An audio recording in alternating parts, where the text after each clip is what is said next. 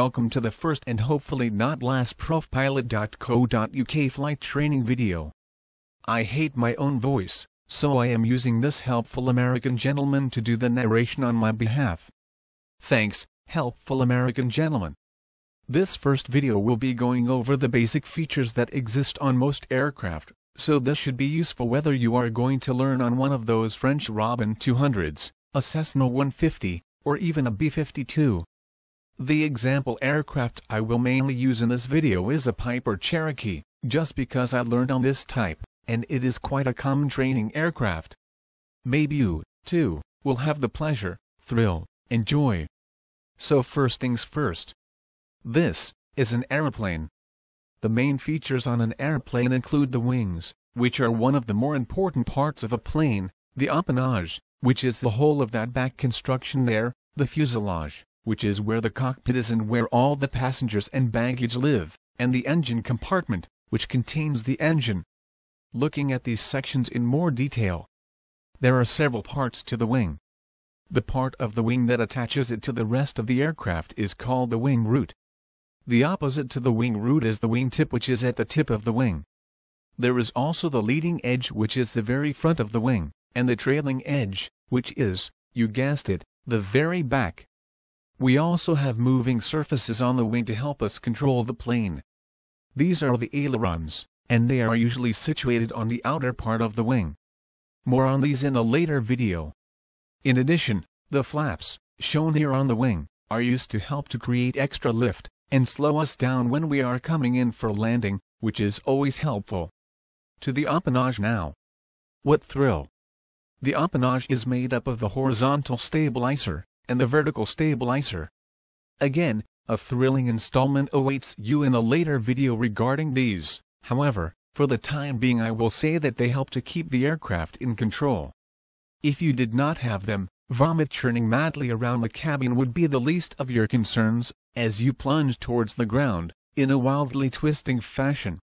The empennage is also made up of the rudder, which controls the aircraft in yaw, and the elevators, which control the aircraft in pitch. The fuselage contains the cockpit, the seats and the baggage compartment. This front window is what you look out of to see where you are going. Here is you on your first lesson. Ha ha, ha ha, ha ha, you scared cat. Don't be nervous. These other windows are for the passengers to gaze out of, and also for you the pilot to use when looking out to avoid other airborne traffic, which might be approaching, that could really ruin your day. On this aircraft there is only one door, on the other side of the fuselage, which is comforting. You get to it by climbing over the wing, which is always a very dignified process. Some aircraft have better systems of entry, others worse. Much worse.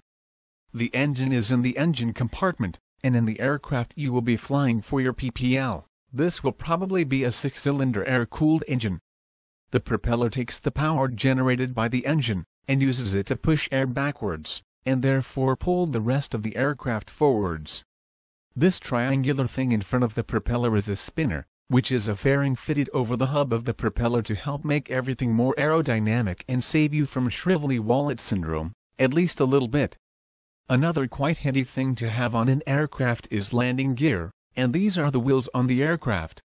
In this drawing they are covered in those red fairings to help make them more aerodynamic and save some fuel and money. These do have the annoying side effect of getting filled with grass, soil, and occasionally small animals, so your aircraft may just have the naked landing gear, like this. So, that is the Cherokee described. It is a low-wing aircraft, which means the wings are attached to the lower portion of fuselage. It also has a low tailplane, meaning the horizontal stabilizer is attached to the lower part of the empennage, and a tricycle undercarriage, meaning it has a nose wheel. You can also get high-wing aircraft though, like the Cessna. As you can see from my masterful artistic ability, the wings are attached to the top of the fuselage. The SIAC is sporting the attractive mid-wing look, called such because the wing is in the middle of the fuselage. In both cases, the structure of the wings are fundamentally the same in that they have wing roots, wing tips, ailerons and flaps etc. High tailplane aircraft look like this, so you should be able to guess why they are also known as T-tail aircraft. Again, it still has a vertical stabilizer, elevators, rudders and the like. It is just the positioning of the horizontal stabilizer that is different. This is an example of a tail dragger aircraft. As you can, it rests on its tail as opposed to its nose. Hopefully this explains the fundamentals of an aircraft for you. If your instructor tells you something different, do what they say. I take no responsibility if something untoward happens.